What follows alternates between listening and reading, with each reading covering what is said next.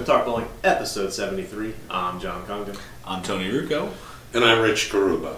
Talk Bowling is proud to be bringing you the latest information from the bowling industry, bowling tips, and updates on the largest internet bowling website, bowlingballcom. You have to watch the last episode to get that. I practice that in the shower before we shoot. I don't even need that sheet anymore.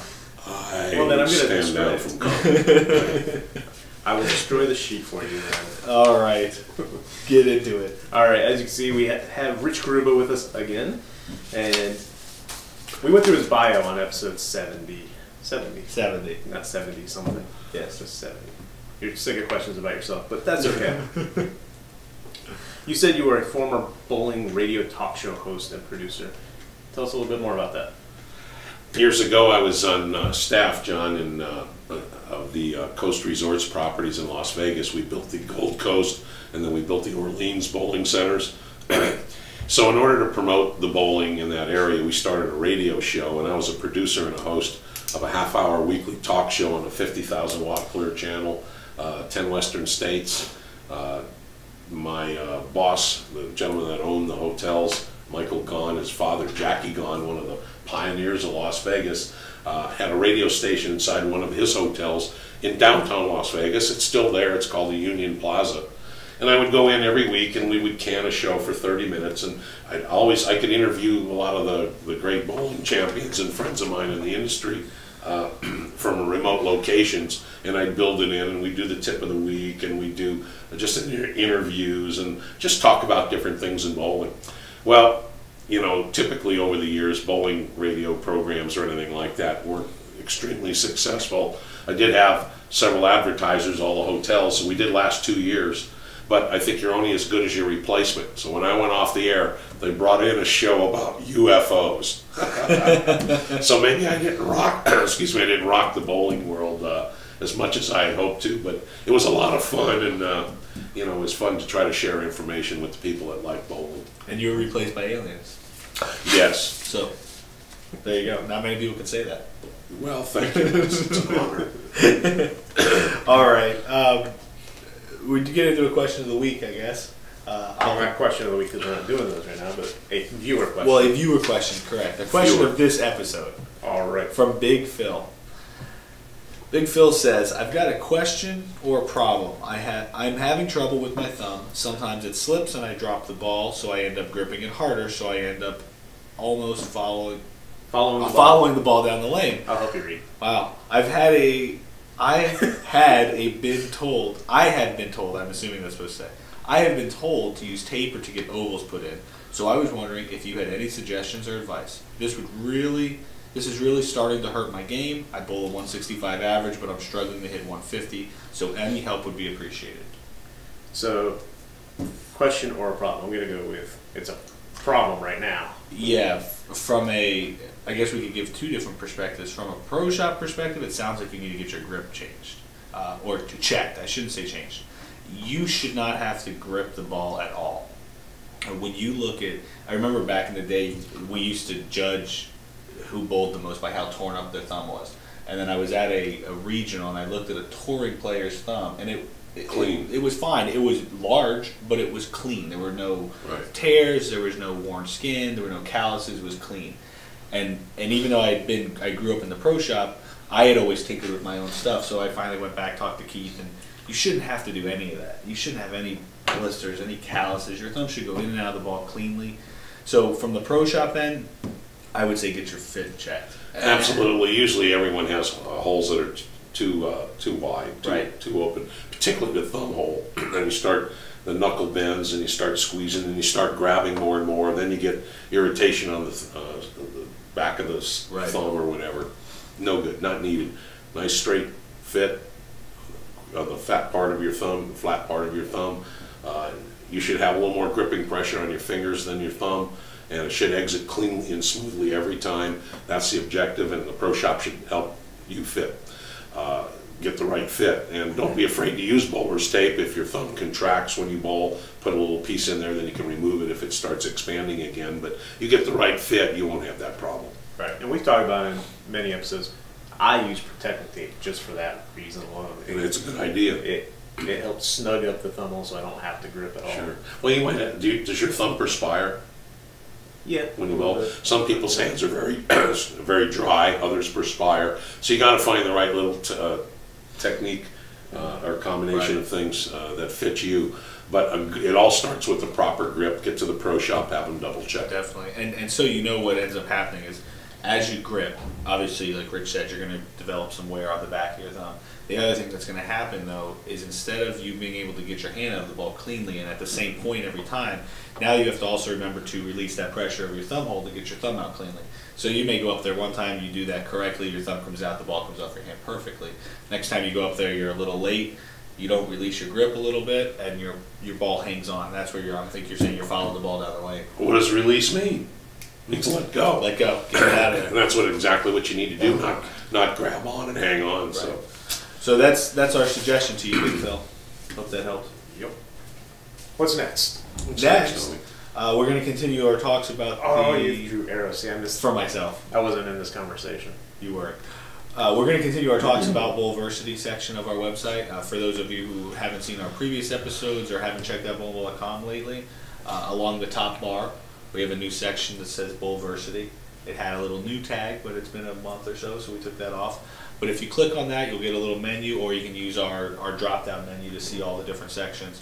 And we're going to do articles, videos, all kinds of things in this section. It's like our little place to help give you content. It's our Bowlversity. It's us trying to teach, help, give tips and advice. Right. So today we're going to talk about what we're going to give to the intermediate bowler, and where are we classifying an intermediate bowler at in our minds if we were going to use average? It is arbitrary. Right. What we've done now is we have an everyone experience level, and then a beginner experience level. Newcomers to the game, then intermediate, advanced, and highly skilled. Even at the highly skilled, we're not thinking about the top professionals and touring players. We're thinking about you good players out there that might be scratch bowlers, 200 average bowlers. Intermediate could be people that have bowled for many years and could be anywhere from 135 or 140 average to 160. The average range is not as important as people who maybe are looking to learn a little bit more about what they do and how they can make some little improvements or progress to get their average up.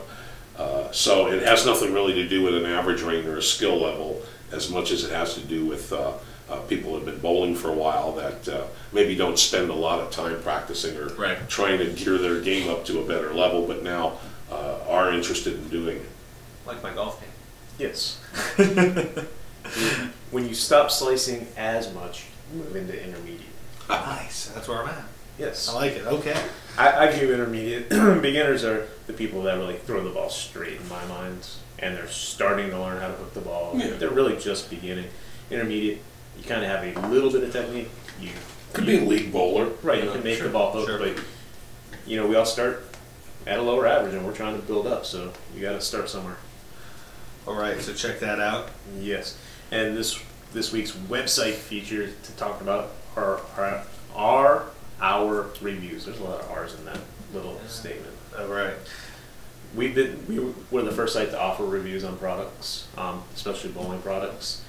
We always try to give you, the customer, as much information as possible, and we feel reviews are a strong way to do that. Yeah, this is where you're going to see in this section, if you haven't used our review section before, you're going to find a lot of good information. You're going to see reviews by us, by our staff of pro shop managers, and you're also going to see probably what's most important to most of you is other customer reviews. You're going to see what the guy that bought it last week says about it. He got it drilled through and he likes it. Or even if it's a shoe, you can put a review on any product we sell on bowlingball.com. Right. So you can go put a product on a grip bag. If you get one of our bowlingball.com grip bag, or I'm sorry, review. If you get one of our grip bags and you really like it and you think it just feels good in your hand and you like the size and everything, you can go put a review about that. And what I like about the review, excuse me, John, is we ask people to be honest. Just give us their honest impression about it and post that information, and that's what we do. So every review isn't a raving review. We just try to communicate information, and we think will help you so you can make the right decision in your equipment acquisitions. Exactly. How was that? Perfect. And you have to have an account to write a review, and one of the features of having an account are you can put in your attributes. You can put in what your ball speed is, what your average is. So by putting that information in and writing a review, you're telling other people that read the review, hey, I'm a 180 average bowler, and I really like this ball, and here's why. Or I don't like this ball, and here's why. So now I come in, I'm averaging 180, I read your review, and it helps me kind of get a better impression overall. And again, we're one of the only websites that offer that kind of detail. Right.